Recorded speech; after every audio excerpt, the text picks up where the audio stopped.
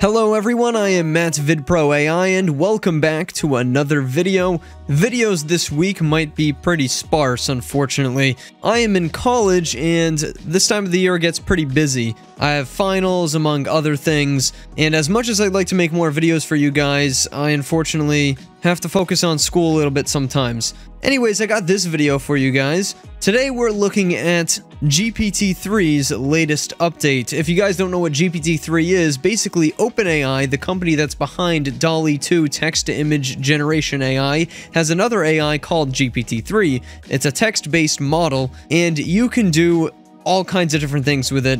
It might seem like it's boring on the first place, it doesn't generate cool imagery or anything like that, but it can create a lot of different kinds of text. I am a huge fan of GPT-3, I can't wait for GPT-4 to come out one day, but recently, like a day or two ago, GPT-3 got a pretty big update, and that's what we're going to be talking about. So when you guys make a OpenAI account, and you go to beta.openai.com/playground, you'll be brought to the GPT-3 interface. When you sign up with an OpenAI account, you get $18 of credits for completely free, and with GPT-3, which is quite a cheap model, you can really stretch those credits out far. So there's a lot to explore here with the GPT-3 interface. This is your main text box, obviously right in the center.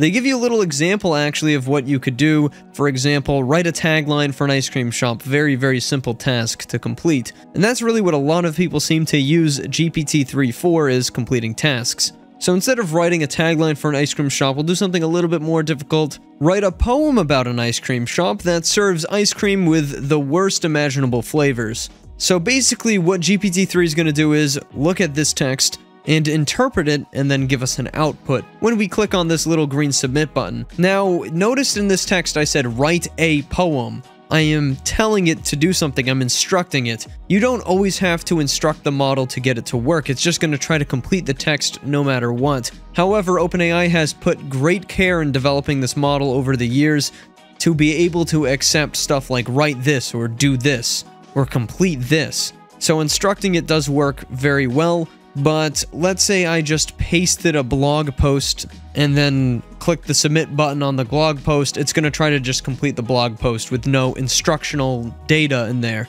Let's just click the submit button and see how it does. As you guys can see, it actually wrote quite a bit here. A shop so strange, a sight to behold, it serves flavors that cannot be told. From the strangest of fruits to the most bizarre meats, this shop only serves flavors so grotesque. The first one I tried, it made me scream. It was ice cream made of sardine. It had a smell that made me sick and a taste that made me so ticked. The second one I tried was made of liver, and it made me want to quiver. It was salty and slimy and had a sour taste. It was certainly not the flavor I craved. The third one I tried, it was made of glue. It was sticky and gooey and made me spew. It was so thick it was so hard to scoop, and it stuck to my tongue with a goop. If you want a treat that's truly unique, this ice cream shop has all the flavors you seek, but be warned, the flavors are not for the faint of heart, so if you dare, enter this ice cream shop at your own risk and start. Wow, that's actually incredibly impressive. As you can see, it definitely did our task here, wrote a poem about an ice cream shop with the worst imaginable flavors, and as you guys can see, it actually did rhyme here, which is a portion of this GPT-3 update that we're experiencing today. Now, before this model was known as Text DaVinci 2, as you can see the model thing on the side here. Now we are upgraded to Text DaVinci 3. This is the most capable model in the GPT-3 series, can perform any task that any of the other GPT-3 models can, and often with higher quality, longer output, better instruction following, and it can process up to 4,000 tokens, so a token can sort of be thought about as a little meme, a little bit of information. So meats, for example, might be 1 or 2 tokens long. It's not exactly word-based, how many words, it goes by tokens. Some of the strengths are complex intent, so it can really deeply understand different tasks, different words. It can understand the meaning behind entire paragraphs. It understands different causes and effects. It can generate creatively, which we definitely just saw. It can search for different stuff and summarize things for the audience, and it can do a whole lot more than that, but those are just some known strengths. With Text DaVinci 2, again this previous model before this new Text DaVinci 3 update, we almost never would see rhymes like behold and told. We never would see rhymes like scream, ice cream, and sardine, or sick and ticked, which are close to rhyming.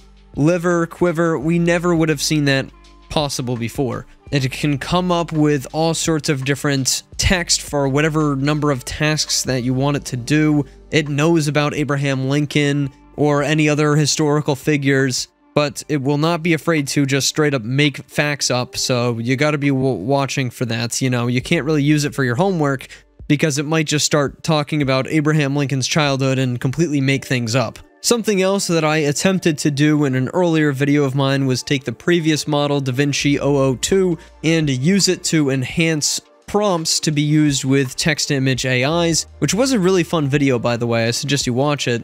So we're just going to say, take the text below and enhance it with new creative description. Very, very vague prompt. We're going to see how it does here. So we'll just say lemon character, and then the output here. Wow, that is a pretty long paragraph. Something I noticed with Text DaVinci 002, the previous model, was it did not want to write a lot. It just sort of wrote the most simple little descriptions it ever could, and Text DaVinci 003 definitely likes to write a lot more. We got an entire paragraph. We did the input of lemon character, and we got the lemon character was bright, cheerful, soul, you know, glass half full kind of person, and yeah, it sort of describes who they are, which is pretty interesting. And I guess it definitely did follow the prompts there. I guess we'll try it in an image generator here. Let's go with Stable Diffusion 2.0. Let's see how Stable Diffusion handles this prompt. Well, we no doubt got lemon-related images and happy people, I suppose. It's pretty interesting results here, but as you can see, I think this isn't necessarily the best prompt for generating imagery. Here is the prompt I used in the original video where I tested this method out. Let's try the same thing, just lemon character. This time we should get more image-related results. And yeah, it sort of describes the character maybe a little bit better. Definitely very natural language it's generating here. Okay, we actually did get a pretty decent lemon character out of this one, although we did get a lot of just straight up images of lemons. This one's really not too bad for Stable Diffusion, and I am quite impressed, honestly, by this generation, but definitely looks like a happy character. Either way, I think GPT-3 version 3 is doing a great job here. What are the features of the iPhone 23? It literally writes us a bulleted list, 5.4-inch OLED display, that's not very big. A14 Bionic, 5nm process, dual rear camera. It's just giving us like what you might see out of a regular iPhone these days. That's where, you know, we're gonna have to change our prompt here. What are the crazy futuristic features of the future iPhone 23? Yeah, there we go. Now we're gonna get some features you never would have thought of. 3D holographic display, augmented reality, artificial intelligence, wireless charging. So yeah, you gotta change your prompt sometimes to get models like this to behave properly. I'm gonna go through these little side features now. Temperature sort of is like the randomness. Lowering this down closer to 0 is going to give you a lot less random results. Usually anything like 0.7 to 0.8 is really pretty good for most tasks. Maximum length, this is just how long the AI is allowed to generate for. And, you know, usually anything under 700 and over 200 is pretty good for this range. It's not going to generate over 1,000 very often, or even over 500 very often. Top P I really never mess with too much.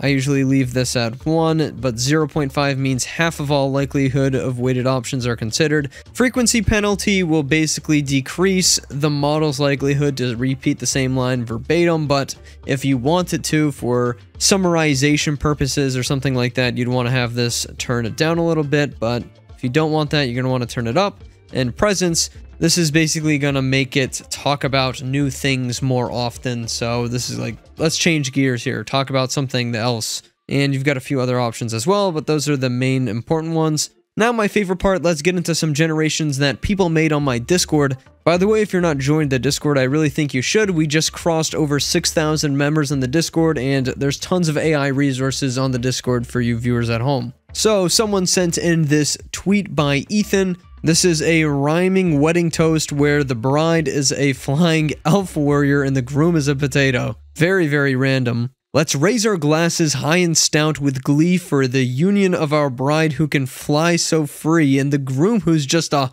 humble potato. Their love is real, their hearts they follow. Though she's a warrior and he's a spud, their hearts are one and it's no dud. No matter how different they may be, their love is strong and full of glee. So here's to the bride and the groom, so grand, let's wish them luck and take a stand. To the bride and groom and their love so strong, may your lives be filled with happiness and song. So yeah, I mean, it did the task. It rhymed and combined those two very, very unique concepts together in a way that makes sense. Very, very impressive and hilarious generation. Gravity Horse on my Discord also sent in their generations.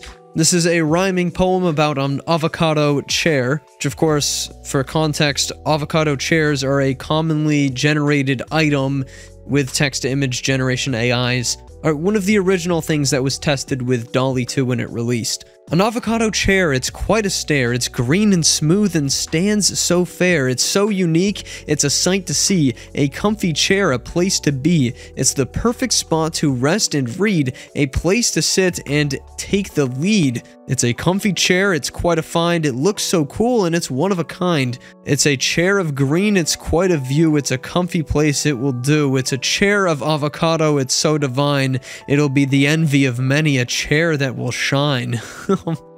It's very, very capable at rhyming, and it really used to struggle. DaVinci 002 was not great at rhyming. It almost never did it, basically. So it's really exciting to see that now this is a real capability, and it just shows how great everything else in the model has improved. The same user, Gravity Horse, also did one about my famed lemon character relaxing on the beach. A cartoon lemon out of reach, sipping juice on a sandy beach, a warm sun and a gentle breeze. The perfect day for a lemon squeeze. The ocean waves crashing on the shore, a sight to behold, never a bore. He sips his drink and relaxes in the sun. His day of fun has just begun. The lemon basks in the sun and sand, feeling content, loves the land. For now he'll stay, but soon he'll go back to his home where he'll show that he had a great day at the beach sipping juice out of reach. So this one made maybe a little bit less sense than some of the others, but it still had really good rhymes and it still made a lot of sense. Definitely better than I've seen with any text model thus far. GPT-3 is truly amazing and you're missing out if you haven't messed around with it. And of course, viewers at home, GPT-3 can be used with an API to create any number of different applications, and like I said before, it's very, very cheap, so it's a great model. Probably the best product that OpenAI has ever produced. Seriously better than DALL-E 2 in my opinion. I think it's more useful, especially now that Midjourney V4 is better than DALL-E 2. And now that Stable Diffusion has better inpainting. I hope you guys enjoyed this video very much and maybe learned a few things about GPT-3. Let me know what you think in the comments, check out my other videos, and especially check out my Discord at home. I'll see you guys in the next one. Goodbye.